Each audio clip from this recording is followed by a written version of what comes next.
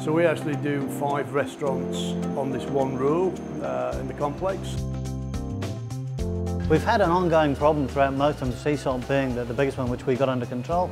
Missouri Thai here and the fish and chip shop has been our biggest challenge. We've been doing these for 8 years. We've had problems with all of the ones we've done. 2 in particular are the ones we haven't been able to get under control. The others we have. We don't know the reason why we can't get control on these 2 restaurants. They're next to each other. We've never found major entry points apart from the one control joint in this area. But the shop next door, there is no entry points that we can find at all. We must have used 10, 12 different chemicals, different formulations. We've used gels, we've used dusts, powders, and as I said, we've never got control. With all the chemicals we've used, we can spray a wall and we can go back 2 weeks later and the cockroach is actually living and still there and breeding on the wall.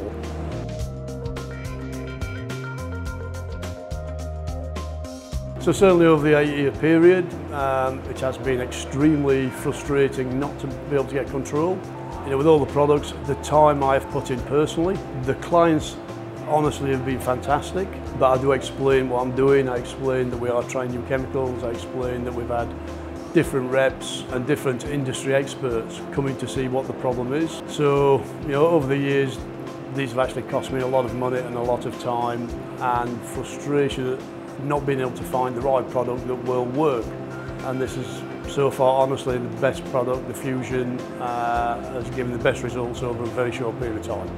Over the past 3 treatments, the first treatment in particular, after 14 days, really was 90% reduction. It was just amazing, and the amount of dead cockroaches, adults, babies, nymphs, lots and lots of dead ones, and still dying. So after 2 weeks, there was still a lot out there on the back, kicking the legs, still dying.